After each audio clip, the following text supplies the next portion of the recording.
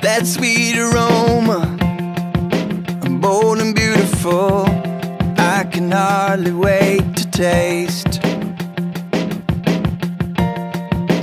Early morning, something wonderful is about to make my day. I just enjoy coming in here at Ellabelle's Cafe to get my drink. It is delicious, the atmosphere is great, and Philip is a very, very nice person to everyone when they come in. Hey, give me a good cup of coffee, give me a word that rocks me, a whole lot of Jesus and a little caffeine. You are my awakening. Hello and welcome to Down Home with Jerry McKee. I'm Jerry McKee. And I'm Sophy Mitchell. And we got a treat for you, literally, right? Sweets coming up. You'll be able to see some home cooking that's going to just make your mouth water. And Sophie and I is going to bring you a little hot cider, and you'll see that also. But right now, we're right here with Joy Ivy at Sanders Garden, and talking about some beautiful decorations. She has them here. Now, Joy, I noticed you got a lot of live trees. What are some of the helpful hints that you can give people that buy a live tree? Well, the most important thing is to keep it watered. You want to keep the trees were cut day before yesterday. We water them, actually sprinkle over them at least twice a day to keep them as fresh as possible. We cut the bottom off the tree so that it can take water in, but once you get it home, you have to make sure every day that there's water in that tree stand so that it will stay alive as long as possible, and most importantly, not be a fire hazard. Okay. Now, I know sometimes people have trees like this in their home where they water them and they can, it's got like a root base that they can plant them. Mm-hmm. Do you have those also? Or? I do not. Everything that we have is fresh cut. I understand, because a lot of people that has those have to come in a certain environment and have to be planted in a certain environment for them to really live. Yes. Now, what else here at Sanders Garden here? I see a lot of decorations. And what are some of the decorations that you have here for people with a tree or anything? Well, we also make fresh cut wreaths. We take the greenery from the trees and make our own fresh cut wreaths with bundles of greenery if you want to decorate with those. We have ornaments, we have flags, house flags, the large flags, the small garden flags. We have ornamental door hangers for the season. We have lots of mugs, just about any kind of ornament that you could think of. Wow, I know, just looking around the store, I see it just makes it like you're walking into a Christmas wonderland here, and I know it takes time to decorate this, you know, for each season. Yes, we actually started decorating for Christmas in August. Wow, so that gets, see, the ones that put the tree up early, you ain't got nothing on Joy here. She starts way earlier, and you have to in retail. Yes. And so I invite you to come to Sanders right here, right beside Ace Hardware on Buffalo Highway, right here in Union. So you got a good place to come to buy your tree, get your decorations, and make your holidays joyful. Yeah, with joy. So coming up next is you're going to know how to make a sweet potato souffle. Sophie was helping with this. No, you was helping with the blackberry cobbler. She got the good part.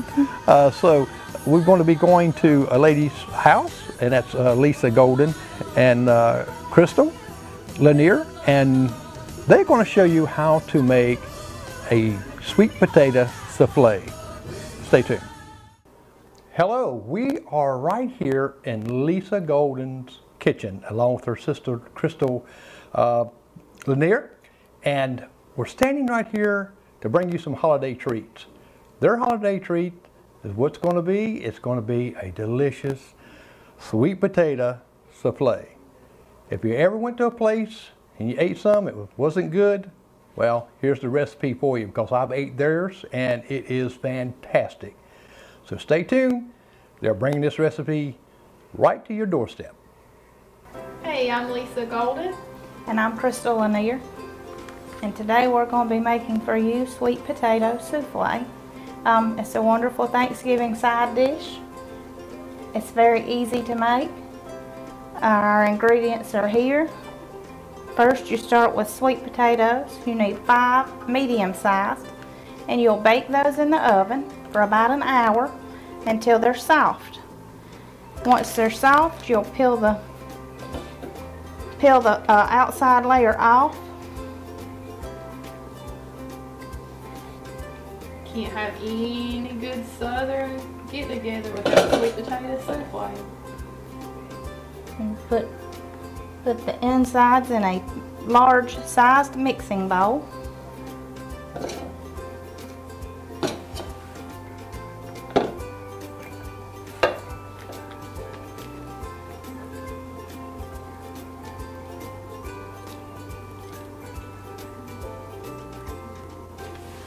It's a little messy, so I hope you don't mind getting a little messy. We never. Then you'll mash them all up and get them good and smooth.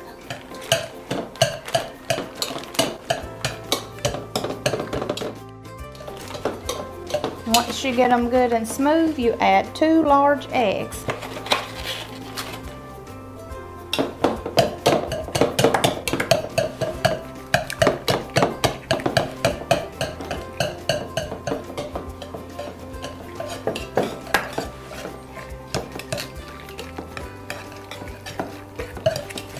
Did your chickens just lay there this morning?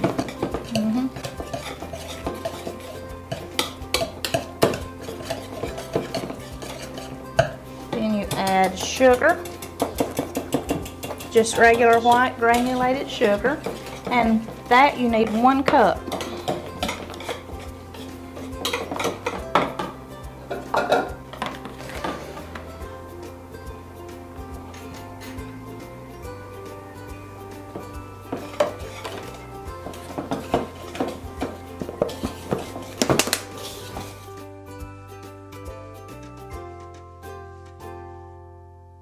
It's soft when you put it in, it makes it easier to mix.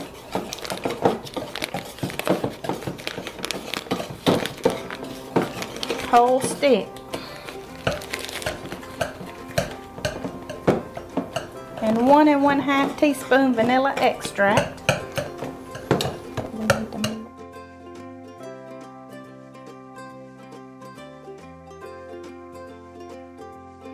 And a half.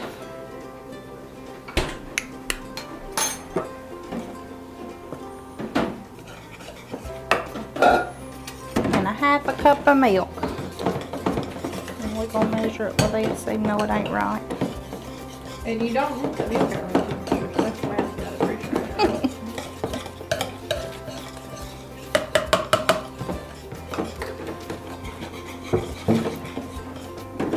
And then just a pinch of salt.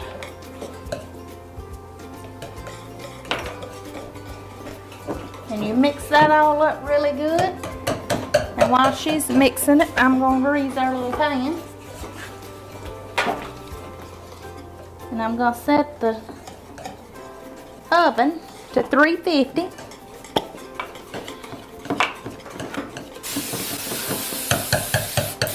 And you can use butter. I use the cooking. And then once that gets all stirred up nice and good, it goes into the pan. Does that look good? And then we make the topping. And the topping is pecans, brown sugar, flour, and more butter. For that, Are you sure you're not Paula Deen? Paula Deen.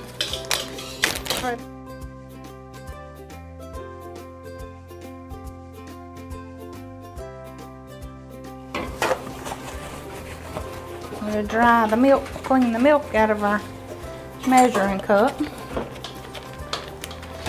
And these have to be finely chopped, and I used the food processor to beat them up a little bit before I got here.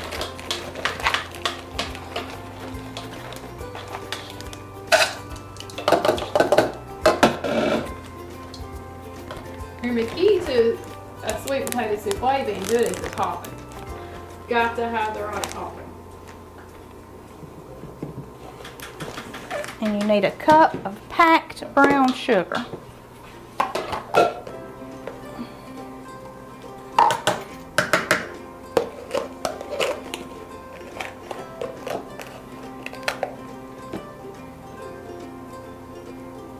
And pack it down in there good and make sure you got a cup full.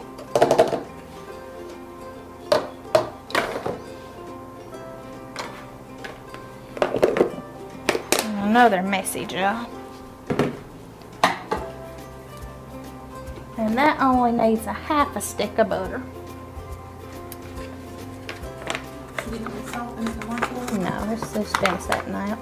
And a half a cup of all-purpose flour.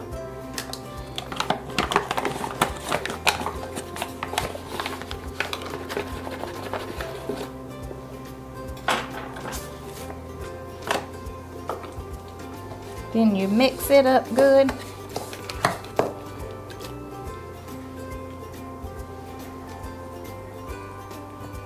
Take all the paper off your butter. You know I did one time with the grilled cheeses. It's all good. That's true. You did make this grilled cheese sandwiches. I left the plastic on the cheese.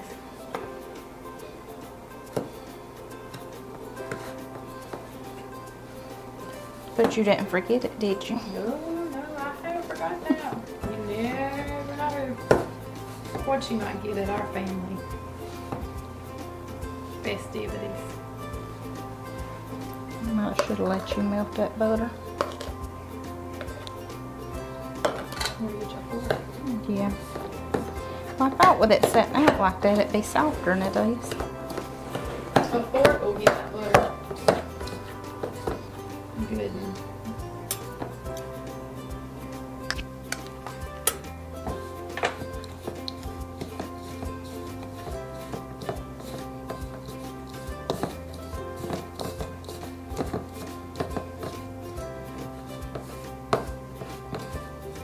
This has always been a sought after dish at our family's holiday parties. We don't have Thanksgiving or Christmas without a sweet potato souffle. And it's kind of one of those things you ask who's making it so you know if you'll like it or not. Our sister-in-law actually makes a pretty good one She too. does. And sometimes we wind up with two. But we don't wind up with leftovers. So.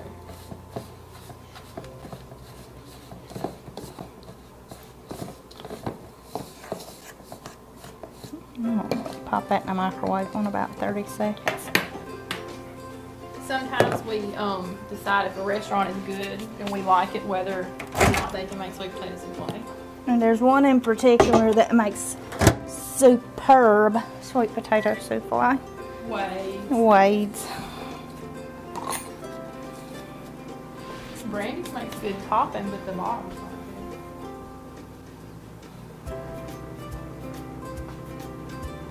Yeah, you may want to melt your butter a little bit before you put it in.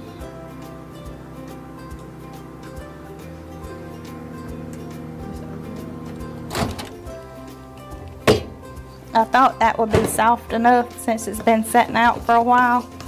It was not. And you really just mix this up until it gets crumbly. Right. You have a real crumbly consistency. All the powder will be gone and it will be chunks of yummy goodness. And sometimes when it clumps up, it's just as easy to go in and mash them up with your fingers and mix it up.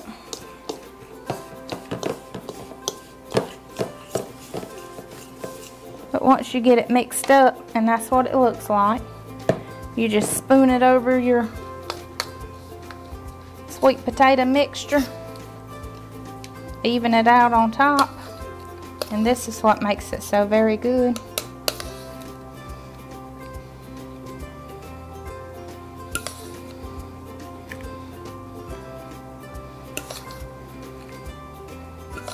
You can't go wrong with butter and brown sugar in my book. True. It makes everything better. Some people like marshmallows on top of the sweet potato. You could substitute this topping just for marshmallows, but why would you? If Wade sweet potato casserole had this topping. Then it goes in the oven.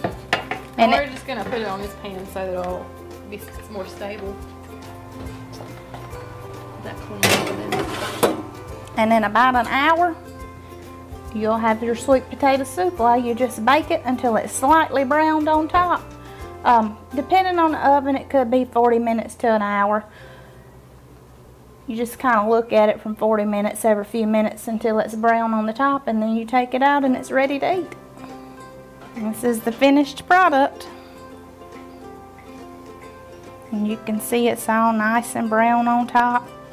And then when you cut into it, it's nice and creamy in the inside. It smells amazing. The whole kitchen smells good. And now that you have your recipe, you can enjoy your sweet potato souffle for the upcoming holidays. I'm Crystal Lanier. And I'm Lisa Golden. Happy holidays. Happy holidays.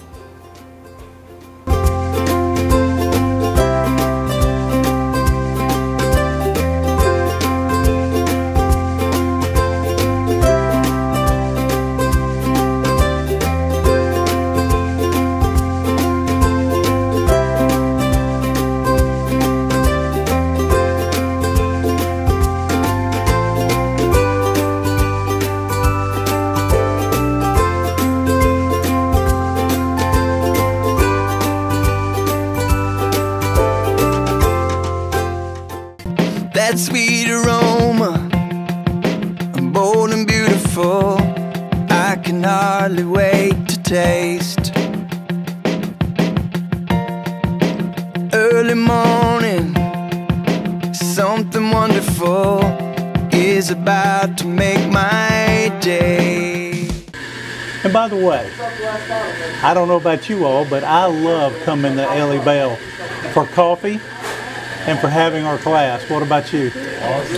I do too. Yeah, it's a wonderful place to... I think I'm addicted to the hot chocolate. I'm addicted to the coffee. Great coffee. Energize me, come and wake me up. I will wait upon you, Lord. You revive me, come and fill my cup. I want more and more. Give me a good cup of coffee. Give me a word that rocks me. A whole lot. Well, I hope you enjoyed the recipe for the sweet potato souffle. It is delicious, and I know it's going to be delicious for your table. Coming up next, Sophie learned how to make a blackberry cobbler. And how did it turn out? It turned out really great. It was surprisingly easy to make. So now we can expect maybe a cobbler for Christmas? Maybe so. Yeah. So it's real good and it's so simple, and we want you to watch, see how simple it is, and you'll really be surprised. It makes its own, what, crust? Yeah, it makes its own crust from self-rising flour. Perfect. You know, I can't make crust or biscuits or anything like that, so this is really a plus for me. So stay tuned and watch and learn how to make a blackberry cobbler easy and quick.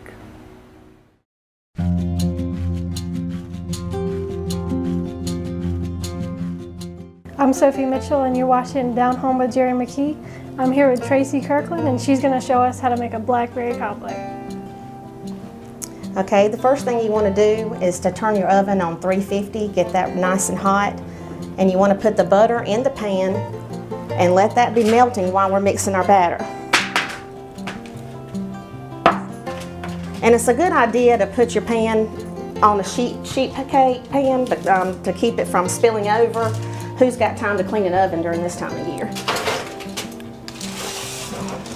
And we'll just let that be melting.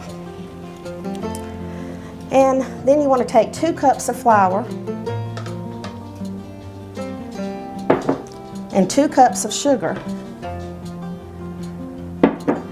and you want to mix this up pretty good. That prevents the flour from clumping when you add the milk. So we're going to add that up, mix this up like this. That's good. And then we're going to add 2½ cups of buttermilk. Pour that in there nice and, ooh, that buttermilk's so rich. And then we're going to stir that up good. If we hadn't have stirred the sugar and the flour up first, the flour would clump really bad. It smells really good. It does.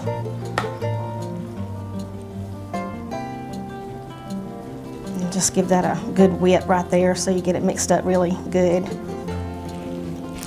And I like to add vanilla to mine. Everybody don't, and it's optional. But I like to add 1½ teaspoons of vanilla to mine. Let's get that mixed up. Now the butter has to be completely melted. I believe our butter is melted now. And we're going to take the pan out of the oven.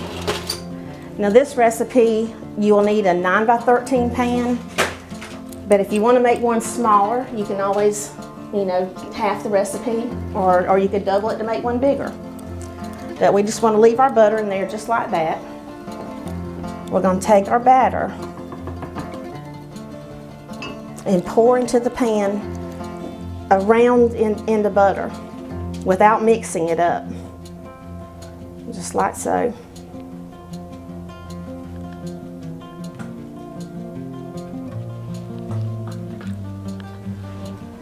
And then you take your fruit. Now this recipe calls for 1 can of 21 ounce for a can of fruit. You can use any fruit to make this recipe. So if you like apple cobbler, you can make apple, cherry, peach. And you just take your fruit and spoon it in, all in different areas of the cobbler, just to spread it out evenly.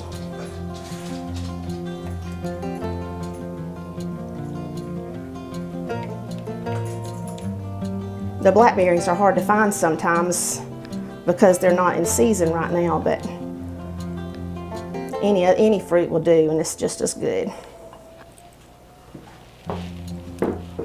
Now, without mixing it up, this batter will cook over the fruit. So it'll completely cover the fruit up when it cooks.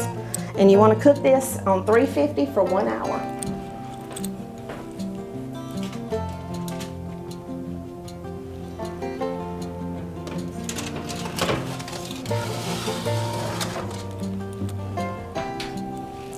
And I have one finished here. This is what the finished product would look like.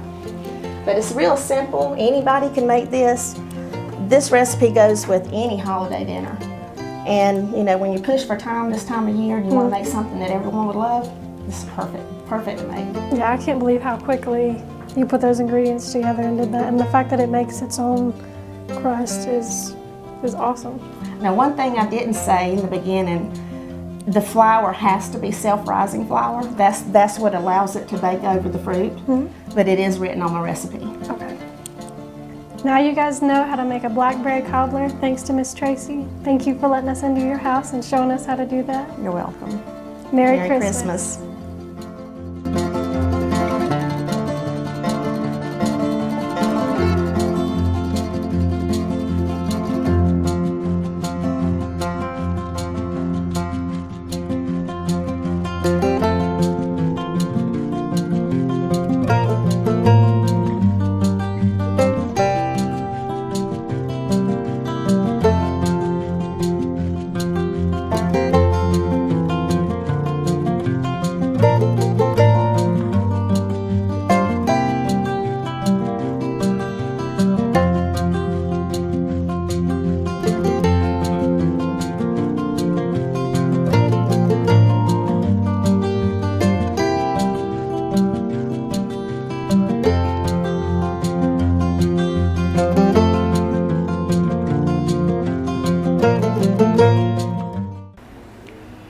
We got another treat coming up for you. It's called haystacks. And what haystacks is like these morsels of butterscotch along with chow mein. Doesn't sound like it'd be very sweet, does it? But it is very, very good. We went to Brian Harris, his kitchen. He invited us in, and he's going to show us how to make haystacks. It's another simple making candy idea. And Sophie and I are going to bring you, you know, it's been getting cold lately, hasn't it? Oh, yeah. And it's chilled to the bone, and you always like to have something hot. A lot of times in the mornings you drink a hot coffee, right? Sometimes. But you know what? Guess what happens late in the evening? You maybe not want that coffee, but this hot cider is going to be fantastic. And Sophie and I are going to bring it to you, and I'm going to use her as a taster. And this is something good. So stay tuned and watch for some haystack candy and great hot cider, and it's easy to make. Hello, I'm Jerry McKee with Down Home Jerry McKee. I'm here with Brian Harris in his house, in his kitchen, and he's going to show us some wonderful treats, haystacks. You don't know what they are? Well, you're going to find out what they are. They are delicious. We have them every year at our family gathering. He makes a big batch of them, and he's going to show you how to do it and what they look like, so you will be able to do this during your holidays. So stay tuned. Well, hello everybody, and welcome to my kitchen. What we're going to do here for this show is we're going to make one of my family's favorite holiday treats that I'm sure a lot of you out there have had. They're called butterscotch haystacks, and they have been around for many, many decades. And my grandparents from Lockhart, South Carolina used to have them when I was a young boy, and we just grew up with them from time to time, having them for different occasions, especially at the holidays. And they're very easy to make. So before we get started cooking, I want to show you everything that you need to have, ingredient wise and utensil wise, that will be beneficial for you. We have here on the stove a 6-quart pot. You're going to need that. Go ahead and take the lid off. And I already have it pre-warmed so that when I put in the ingredients it will start to melt, but I like to keep it on low. You do not want anything higher than low for what we're about to make. The other ingredients that you will need 2 bags of these Nestle butterscotch morsels. They're readily found at just about every grocery store, Target, and places like that. But you'll need 2 bags of these. Of course, in addition to the morsels, you're going to need some creamy peanut butter. This jar is 16 ounces, and it's more than enough. I will not use the whole jar of peanut butter, and I'll talk more about that later. If you want to use the extra crunchy peanut butter because you like a little peanut in it, that's fine as well, but I always use creamy. I just like that. Then in the Asian food aisle of any grocery store, you can find a bag of chow mein noodles, la choy. That's what I always use. I usually get 2 bags. I might use the entire 2 bags. It depends on, after I get it in the pot, how much I need, but you'll definitely need 1 bag for sure. Possibly 2. So go ahead and buy 2. They're about $1.50 to $2 a bag, depending if on sale or not. They also come in a can too, and if you buy the can of chow mein noodles, also made by La Choy, you get 2 cans for sure because they're a little bit smaller. The bag has a little bit more. And there are 12 ounces of chow mein noodles in this bag, so you need about somewhere between 12 and 24, depending on the ingredients that go in the pot in just a minute. As far as other things, you will need some wax paper.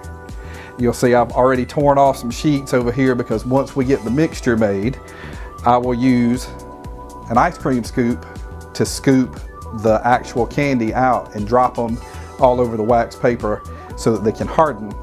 You will need a scoop to get peanut butter out, or a big spoon will do.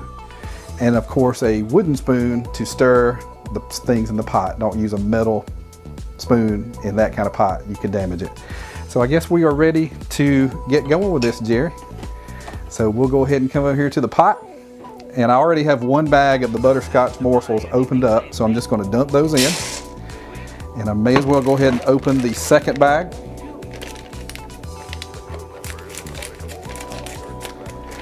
And pop those in. And if you're not familiar with the butterscotch morsels, they always have some great recipes on the back of this, and they actually have their own version of butterscotch haystacks right here on the bag in case you forget, right there. But anyway, we've got the 2 bags of morsels in there, and now it's time to add the peanut butter. And here's the trick for making these come out right every time. You only need 1/3 peanut butter to the 2/3 morsels. If you put more peanut butter than morsels, then the problem is going to be that they will not harden. They'll be gooey, and you want it to harden just right. So make sure that you scoop out an appropriate amount of peanut butter. You can see what I'm pulling out here. Just let it fall in. I need a little bit more. Actually, this spoon that I pulled out is a little small, so let me get the spoon.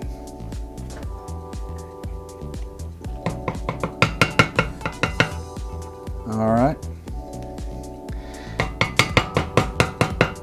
Making a mess here too.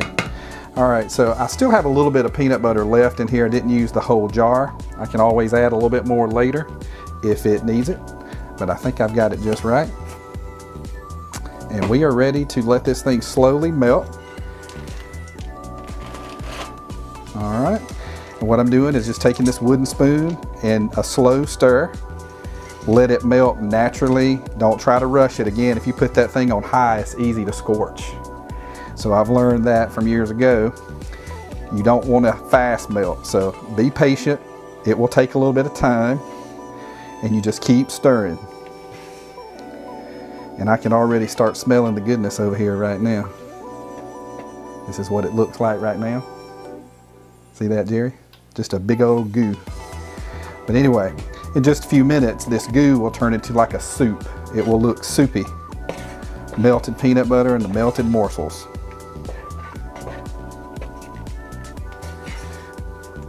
So a lot of people out there in TV land, I'm sure, like I said, have probably had this, but a story that goes along with this particular candy is when I was in school at Lockhart High School, there was a teacher that, if anybody during my era went to Lockhart, you probably had Miss Falal for home ec.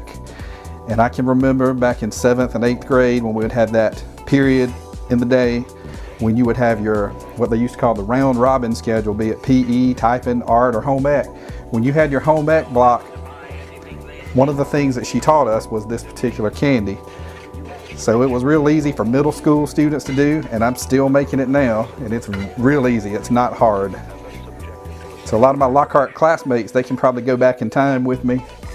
Tracy Rash, Julie Gibson, Susan Sprouse, Hines, Tracy Farr, Christy Martin, Mark Inman, Stacy Knupp. All of you out there can remember being in that class with me and having a good old time in Miss Falal's class. All right, we starting to get that soupy look now. So it's gonna be ready in no time at all. And it's probably melting a little faster right now because I already had it pre-warmed a little bit before we started filming.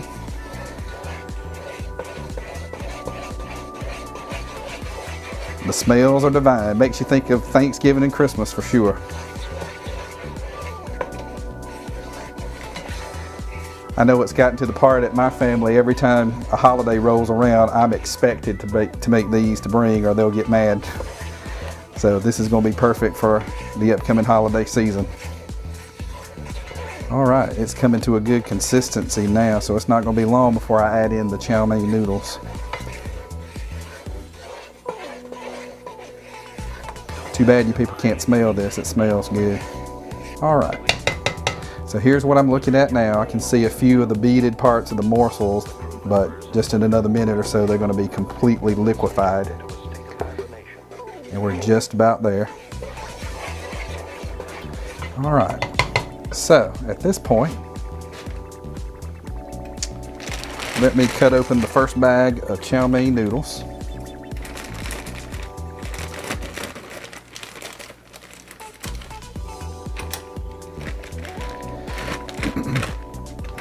And what I usually do is just pour in a good heaping of them. Maybe not the whole bag at once because you want to like bathe that butterscotch soup with the noodles. If you put the whole bag all at one time, it doesn't mix as well. So anyway, got this going on now. Just turn, turn, turn.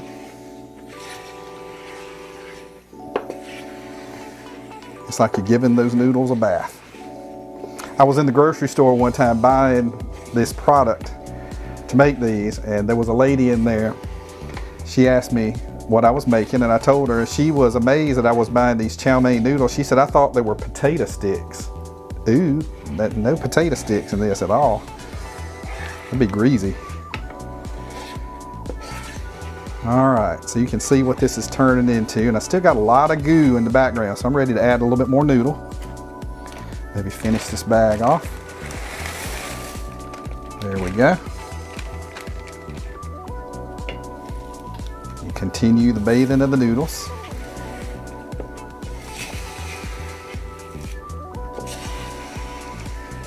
I know a lot of times when I'm making this, I feel like it's not going to be enough butterscotch soup to cover the noodles, but it always seems to work out. Another shot. Looking good, smelling good.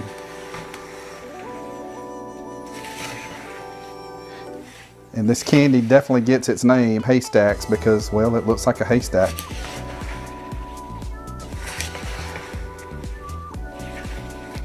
Some people use the peanut butter morsels, but I think it needs that butterscotch morsels to mix with the peanut butter. If it's all peanut butter, it doesn't have that special taste. So I highly recommend that you stick with the butterscotch morsels and your favorite peanut butter. I always use Jif. All right. So I think we're to that point now where we can start scooping. So what I'm gonna do, put all my stuff out of the way. Now what I'm going to do next is I'm going to slide this pot over, and I'm going to take that ice cream scooper, and I'm going to scoop out the right amount that I'm going to need to make the individual candies, and let them harden on the wax paper. It usually takes about an hour and a half, 2 hours before they're ready to eat. Not too very long, so it's a quick candy to make. All right, so here we go. If you have the kind of ice cream scooper like most people have, where you can click the thing and drop, that's even better. But I've got this modern kind, and it works. And you can see in just a minute what it looks like when I put a few on the paper.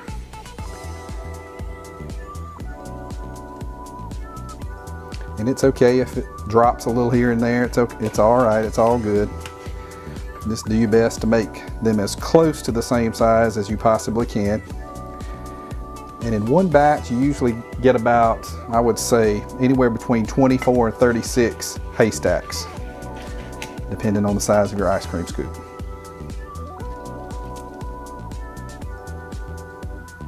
I'll put a few more out here on this wax paper so you can see. And then we'll fast forward a little bit. When you're making these, just remember to be patient. Don't get in a rush. It'll be done in no time at all. And the main thing that I want you to remember from this little cooking class is when you're making these, make sure that your ratio of butterscotch morsels to peanut butter, you don't want as much peanut butter. You want 2/3 morsels to 1/3 peanut butter. So if you make an even bigger pot, you got to adjust using simple math. And it will come out perfect every time. All right, so I think that's enough. You can get a good zoom in, Jerry, of what they'll look like. And like I said, within an hour and a half to 2 hours, they are ready to pull off that wax paper and take to the party. Well, now you know how to make haystacks, and with the perfect recipe, we want to thank Brian Harris for letting us come into his home and for him bringing it to you to show you how to make the haystacks. As you can see behind me and some of the footage, they're going to be delicious. They got to sit a little while before you can eat them, but you know what? You start smelling that aroma, and then you're going to get hungry for them. Yes, you will. So, Brian, thank you for letting us come in. Thank you. And stay tuned for more cooking. Happy holidays. Happy holidays and Merry Christmas.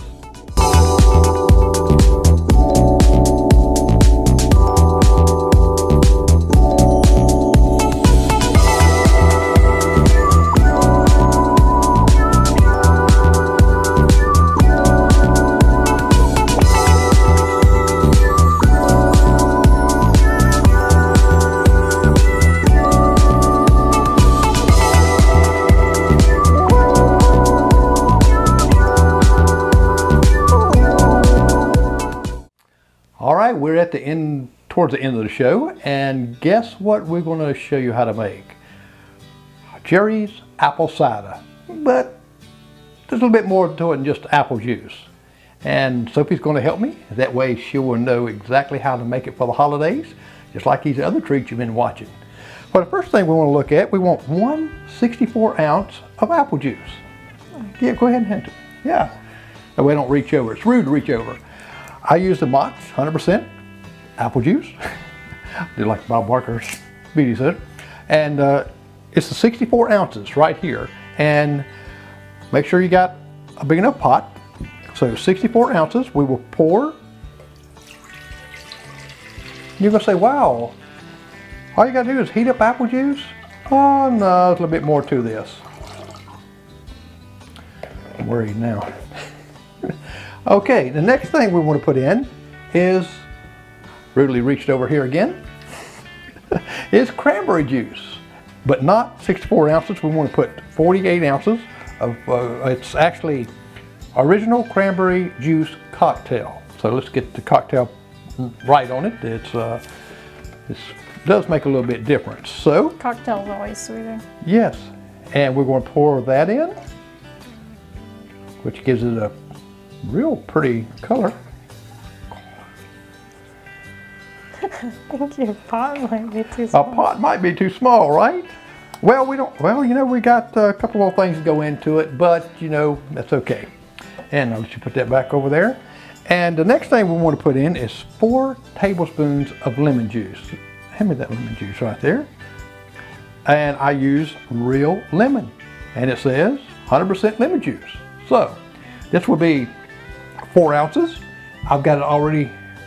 Actually, it's 4 tablespoons. Excuse me, not 4 ounces. 4 tablespoons. I've got it measured out already, and we'll pour this in here. And the next thing, we want a 1/4 cup of the brown sugar. Not this whole bag. This is not a 1/4 cup. This is actually a couple pounds. But this is a Dixie Crystal pure cane sugar. So be sure you get that. And you're going to say, wow, that's going to be pretty sweet. No, not necessarily. So we will put this in. And you know what? Make sure you get you a spoon to make sure you get this out. It's pre-measured. And we're not going to boil this, so we're just going to simmer this. It's not going to. There we go. That's a 1/4 cup of brown sugar. Now here comes a little bit of tricky part. Let me kind of stir this up a little bit. We're going to put it on the stove in a moment and let it simmer for about 20 minutes. But now we've got to do something a little tricky.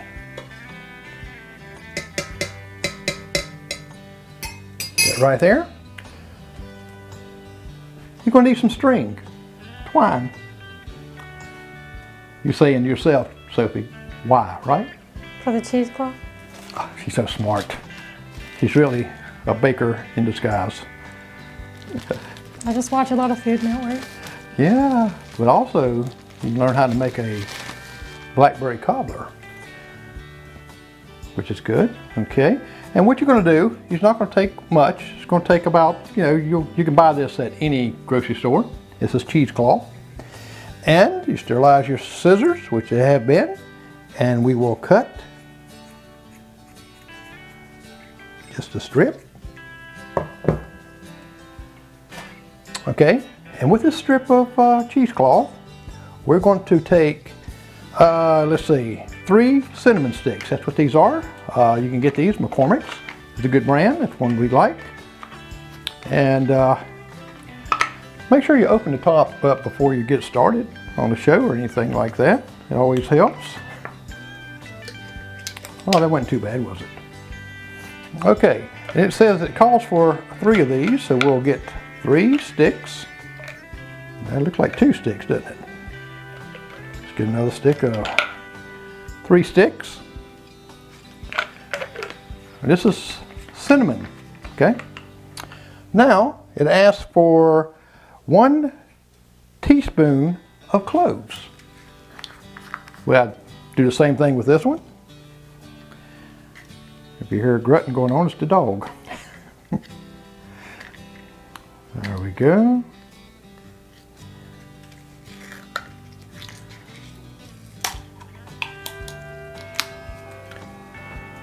And again,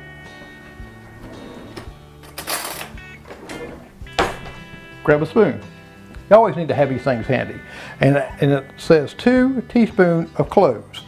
So we will put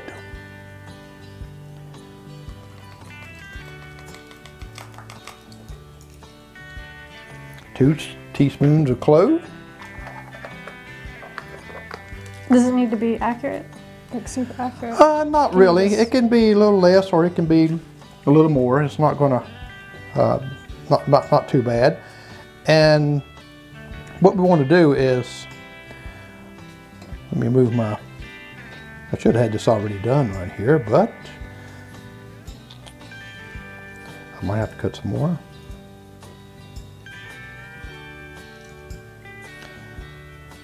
We're going to wrap this up into your cheesecloth, like so. I kind of like to turn it a little bit where it won't come out. And my assistant here is going to tie that real tight.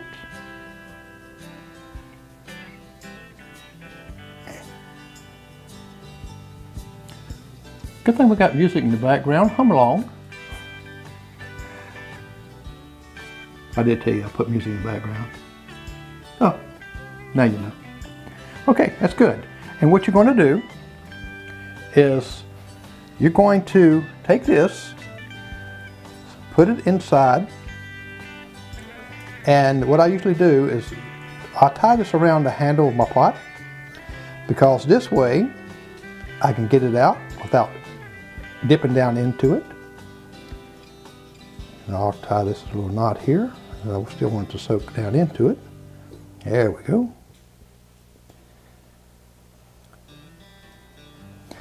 And now what we're going to do, you take your oven, not your oven, but your eye on your stove, and we're going to take it over, and you're not going to boil this. All you're going to do to it is let it simmer till it gets real hot.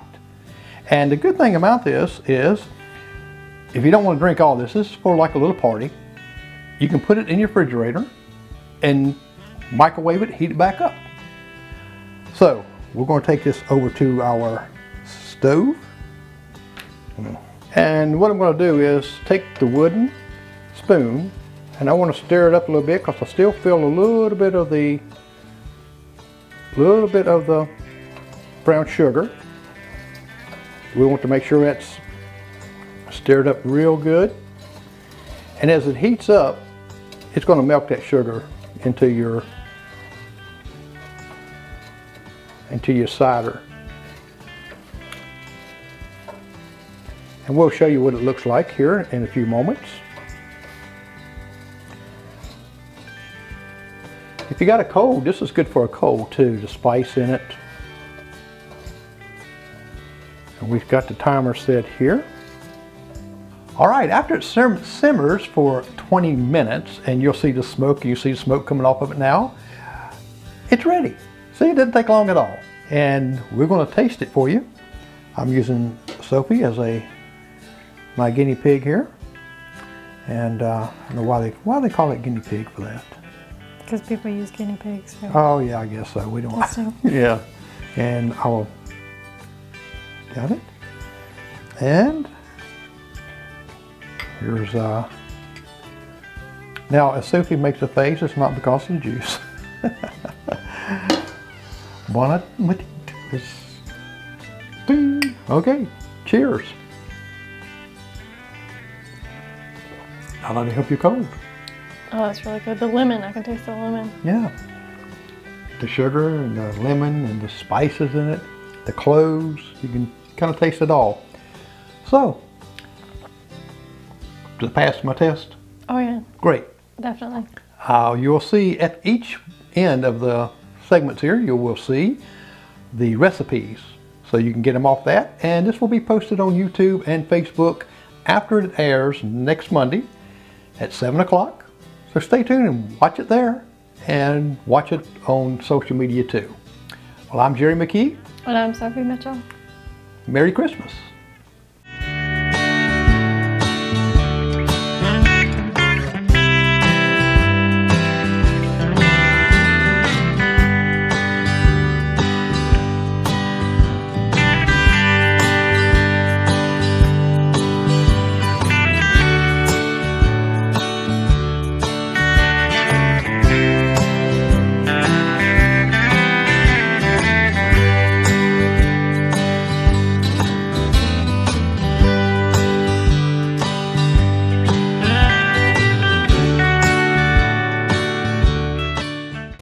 That sweet aroma, bold and beautiful, I can hardly wait to taste. Early morning, something wonderful is about to make my day. I love coming here and getting the Amazing Grace coffee, which is delicious, with my friend Barbara Rickey. Energize me, come and wake me up. I will wait upon you, Lord. You revive me, come and fill my cup. I want more and more. Give me a good cup of coffee, give me a word that rocks me. A whole lot.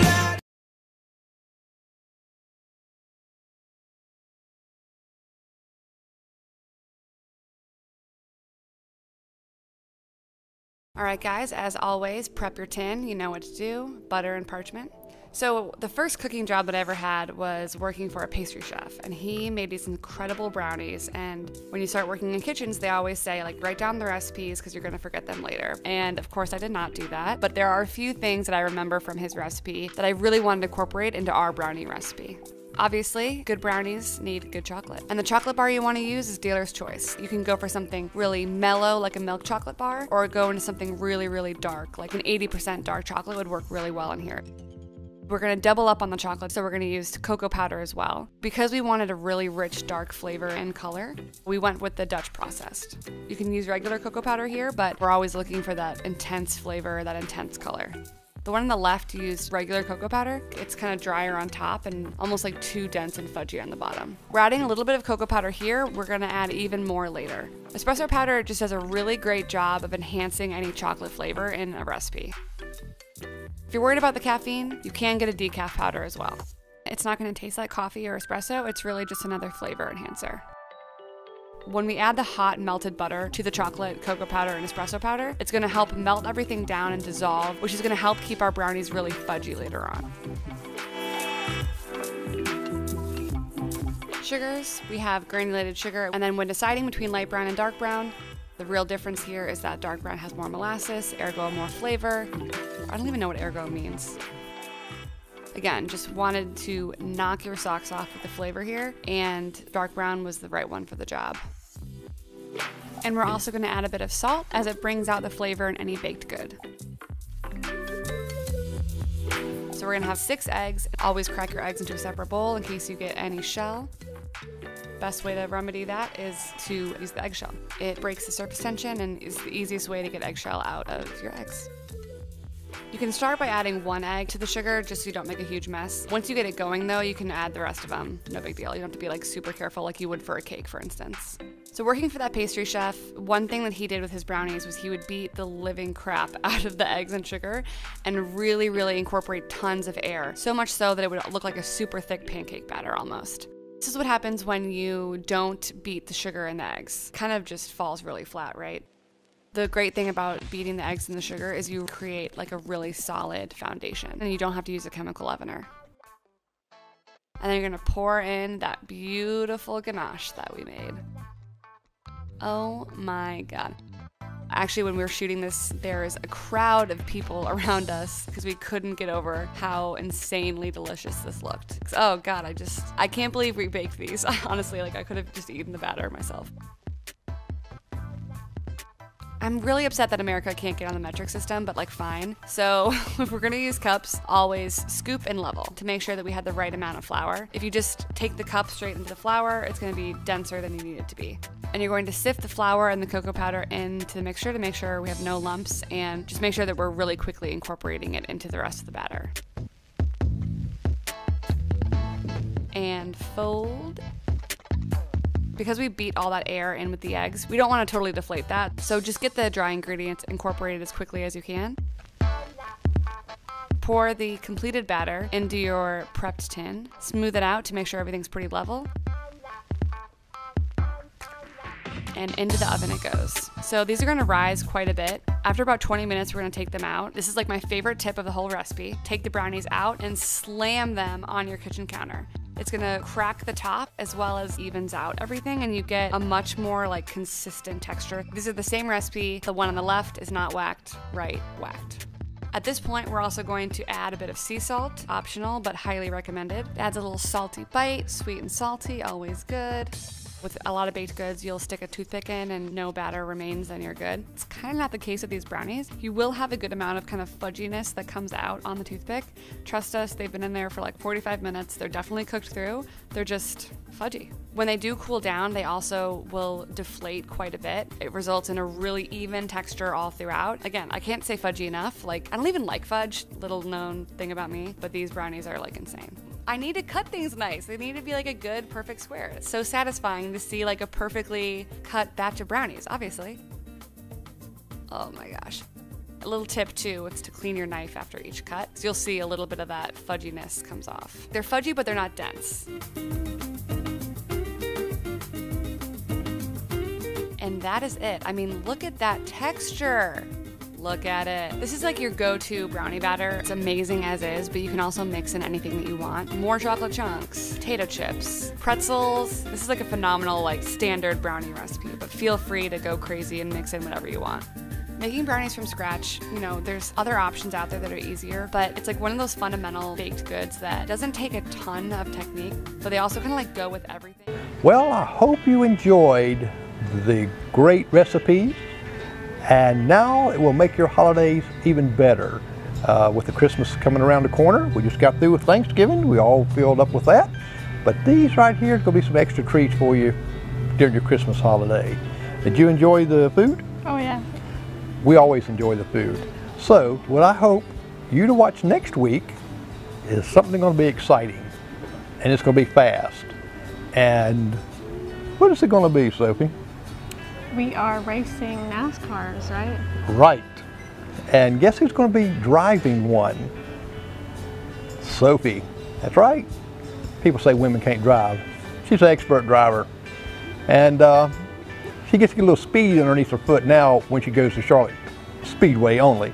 And so we'll be bringing you that, some drone shots, and from the Rusty Wallace Racing Extreme. We thank them and Charlotte Motor Speedway for inviting us down. So stay tuned next week for a fast, exciting show. And got a couple other things to throw in there too.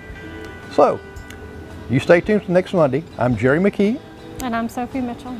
And thank you for watching Down Home with Jerry McKee. Good night.